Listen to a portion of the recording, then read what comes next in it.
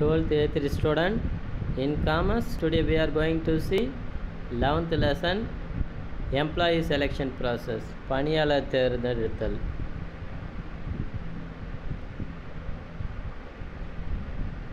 பணியாளர் பார்த்தீங்கன்னா பல வகையில் தேர்ந்தெடுக்கிறாங்க.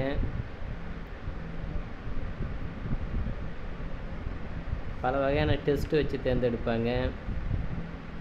அடுத்தது மெடிக்கல் டெஸ்ட்டு, அவங்களுடைய விளையாட்டு திறன்,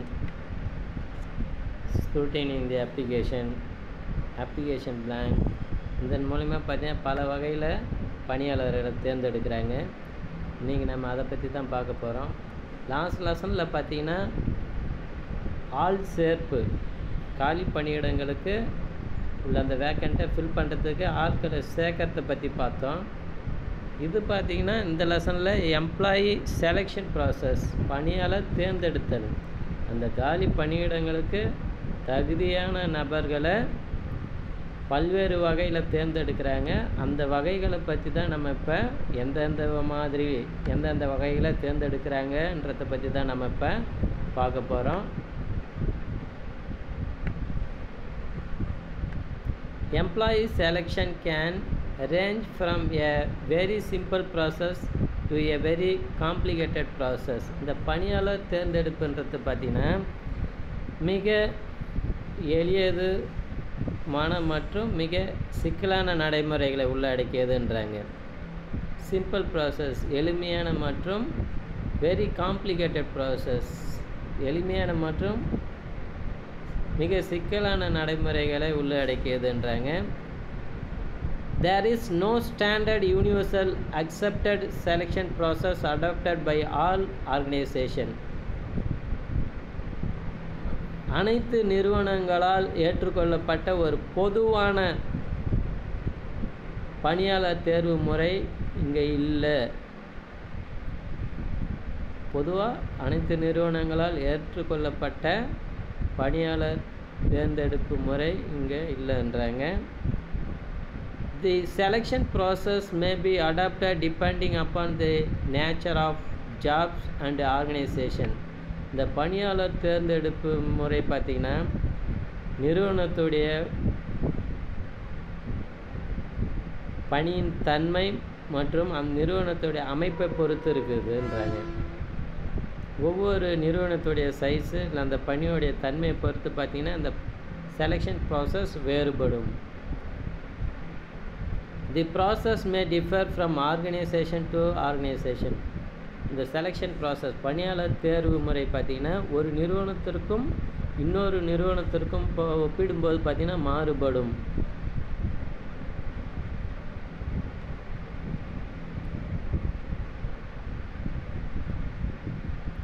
A selection process include a number of steps.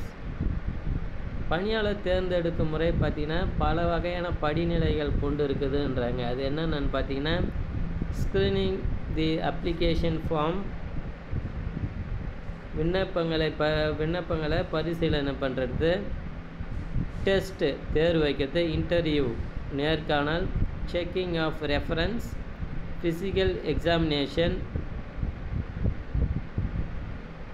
உடல் ரீதியான தேர்வு வைக்கிறது, அடுத்தது அப்ரூவல் பை அப்ராப்ரியேட் அத்தாரிட்டி உயர் அதிகாரி அவங்களால அப்ரூவல் பண்ணுறது, handing over the selected candidate to orientation and placement section. தேர்ந்தெடுக்கப்பட்ட பணியாளருக்கு அவனுக்கு பார்த்தீங்கன்னா மாதிரி பணியை வழங்குறது. தி steps R not necessary for all type of selection process.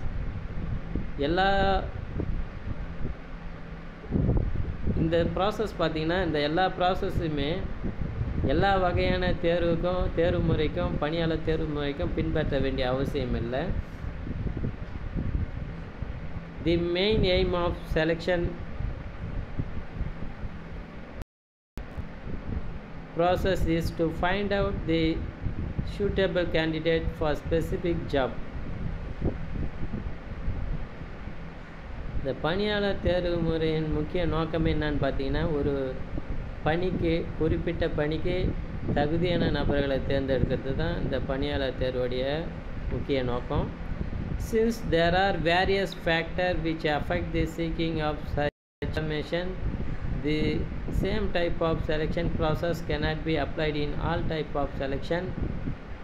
பணியாளர் தேர்ந்தெடுக்கிறதுல பல வகையான சிக்கல்கள் இருக்குது. எல்லா வகை செலெக்ஷன் ப்ராசஸில் எல்லா வகையான ப்ராசஸையும் பயன்படுத்த வேண்டிய அவசியம் கிடையாது. இப்போ ஒரு நிறுவனத்தில் பணியாளரை தேர்ந்தெடுக்கும்போது செலெக்ஷன் ப்ராசஸ் எல்லாத்தையுமே பயன்படுத்த வேண்டிய அவசியம் இல்லை. தேவையான ப்ராசஸை பயன்படுத்தினா போதுன்றாங்க. Selection is the process of differentiating between applicant in order to identify and hire those with a greater likelihood of success in a job.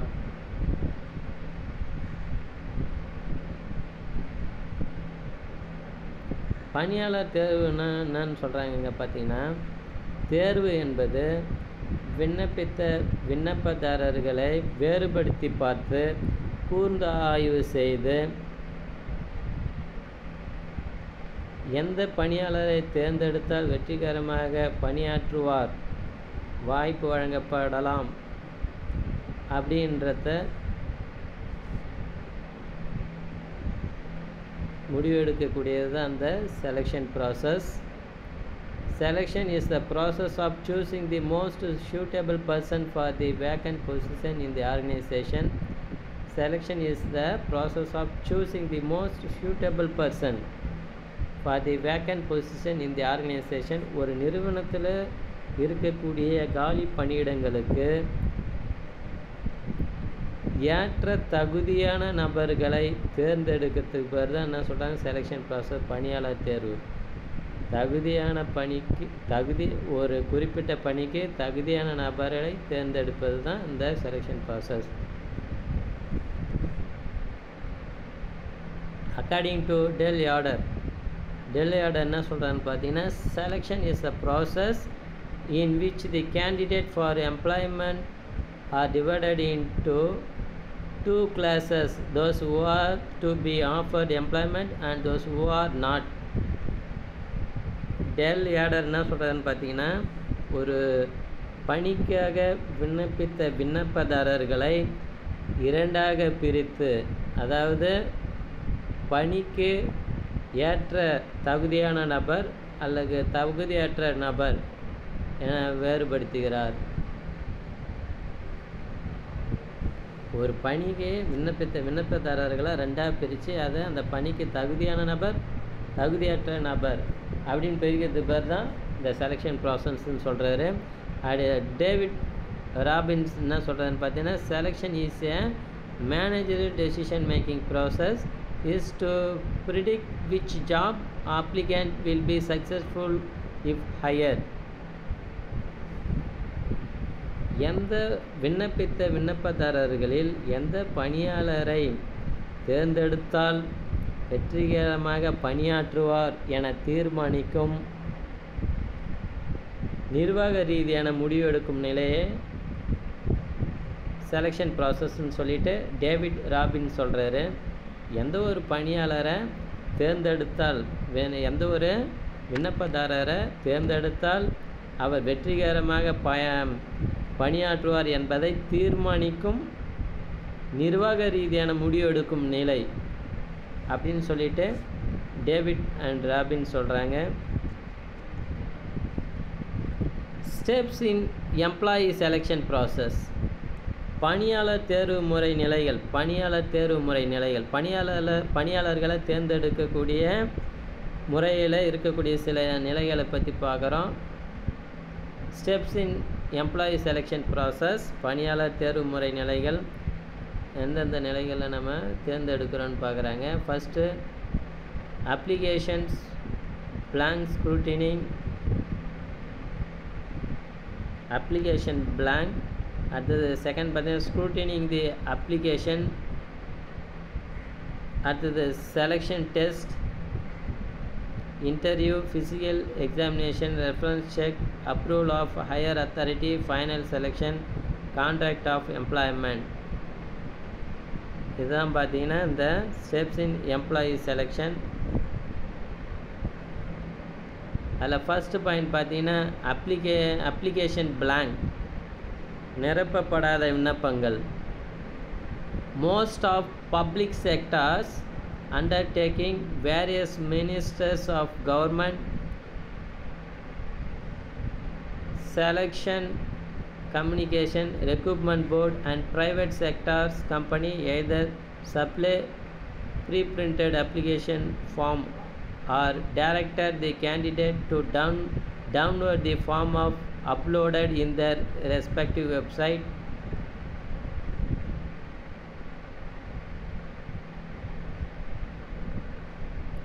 இதில் என்ன சொல்ல வராங்க பார்த்தீங்கன்னா, மோஸ்ட்லி பெரும்பாலும் பப்ளிக் செக்டார் பொதுத்துறை நிறுவனங்களும்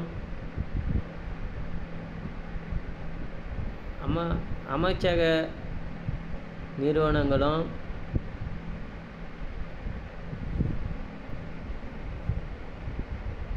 இந்த ரெக்ரூட்மெண்ட் போர்டு தேர்வு குழுக்கள், தேர்வு வாரியம், இவங்க பார்த்திங்கன்னா பெரும்பாலும் அவங்களே பிரிண்ட் எடுத்து அந்த அப்ளிகேஷன் ஃபார்மை வெளியிடுவாங்க. இல்லைன்னா அவங்களுடைய வெப்சைட்டில் இணையதளத்தில் டவுன்லோட் பண்ணிக்க சொல்லுவாங்க. அந்த அப்ளிகேஷனை டவுன்லோட் பண்ணிக்க சொல்லுவாங்க.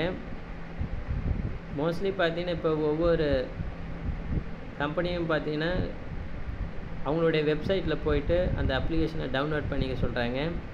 இன் the case of voluntary application submitted by the candidate, they are issued application form afresh at the avenue of the interview to collect complete information about the candidate in the standard format. சில நேரங்களில் பார்த்திங்கன்னா அந்த நேர்முக வளாகத்தில் பணி வழங்கக்கூடிய பணியாளர் ஒரு குறிப்பிட்ட ஃபார்மை வழங்குவார். படிவத்தை பணியை தேடக்கூடிய அந்த நபர்கிட்ட பார்த்திங்கன்னா ஒரு படிவத்தை வழங்குவாங்க. அந்த படிவத்தை பூர்த்தி செய்வதன் மூலயமா அந்த விண்ணப்பதாரருடைய முழு டீட்டெயில்ஸும் கலெக்ட் பண்ணிக்கிறாங்க. ஏன்னா அந்த ஃபார்மில் அவருடைய முழு டீட்டெயில் எழுதும்போது அந்த விண்ணப்பதாரருடைய முழு நிலவரமும் பணி வழங்கக்கூடிய பணியாளருக்கு கிடைக்கிது. Selector can collect different type of information from the applicant blank, namely family background, educational qualification, co-curricular activities, work experience, exposure to related activities, scale of pay drawn, academic distinctions, area of expertise and so on. அந்த வேலை கொடுக்கக்கூடிய பணியாளர் வழங்கின அந்த application மூலயமா, அந்த form மூலயமா அவர் அந்த விண்ணப்பதாரருடைய குவாலிஃபிகேஷன், எஜுகேஷன் குவாலிஃபிகேஷன், அவர் என்ன படிச்சிருக்கிறாரு, அவருடைய கரிக்குலர் ஆக்டிவிட்டி, அவருடைய அனுபவங்கள், அவருடைய சேலரி பற்றிய விவரம், அவருடைய அகாடமிக் டிஸ்டிங்ஷன், ஏரியா, அவர் எந்த துறையில் எக்ஸ்பர்ட்டாக இருக்கிறாரு, அப்படி பல வகையான தகவல்களை அவங்க பெறுறாங்க. ஸ்க்ரூட்டினிங் தி அப்ளிகேஷன்ஸ், விண்ணப்ப பரிசீலனை.